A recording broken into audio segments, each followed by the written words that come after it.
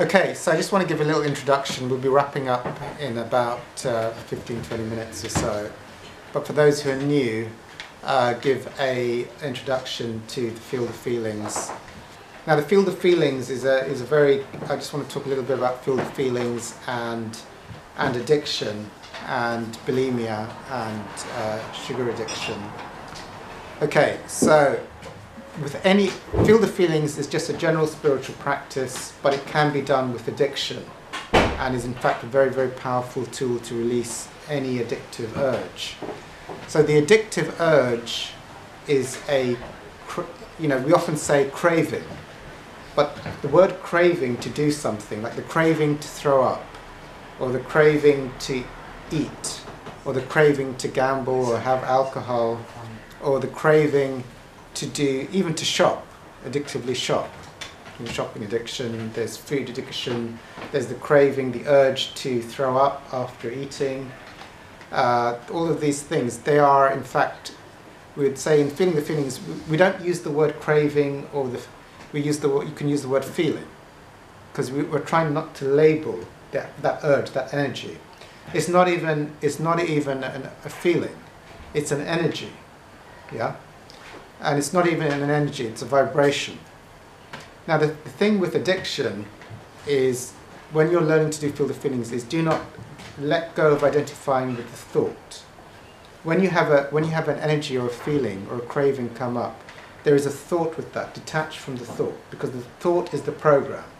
So when you have a feeling come up, if you attach to the thought, then you could eat a donut, or you could throw up, or you could have a drink, or you could have whatever it is. So as the energy, whatever energy you're having come up, just, and if you leave your email addresses, you can be on the email newsletter, and we'll get these videos to you every week.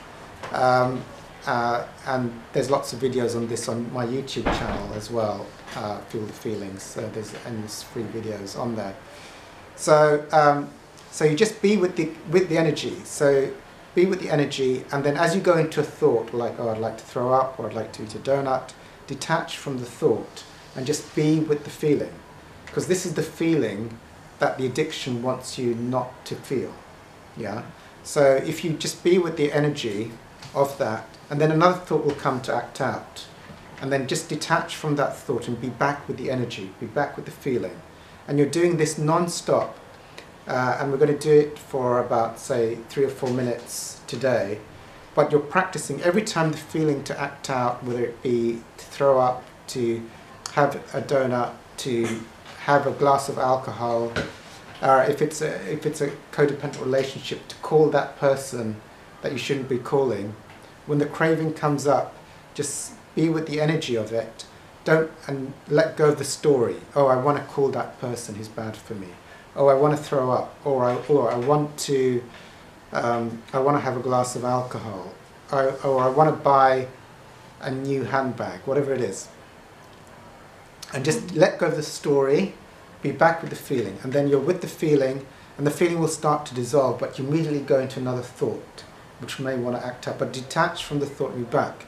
And the more you practice this, if you can practice this every day for 5 or 10 minutes if you're in addiction, and just sitting with the feeling and not acting out, and you'll be dissolving that energy of wanting to act out, of wanting to throw up, of wanting to eat that extra donut, to wanting to buy that new handbag, whatever it is.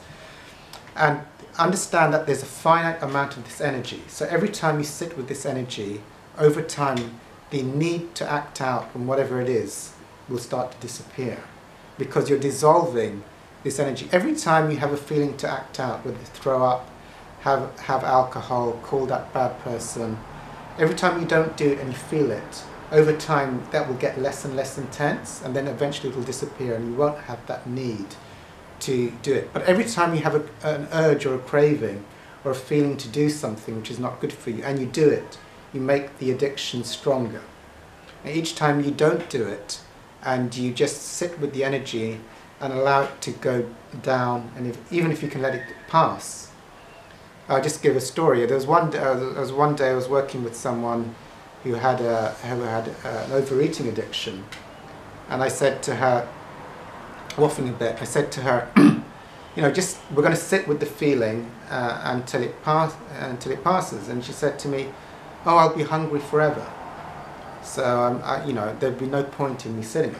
So I said to her, like, "Okay, I'm going to sit with you, and if it's forever, we'll sit together forever." And it passed in 20 minutes. And that was the first time she experienced that if she sit with the feeling, it actually passes, and she became abstinent from her addiction. So it's a transformative spiritual experience when you want to act out on whether it's throw up, or whether it's eat, or whether it's buy a new handbag, or whether it's call that person you know you shouldn't be calling.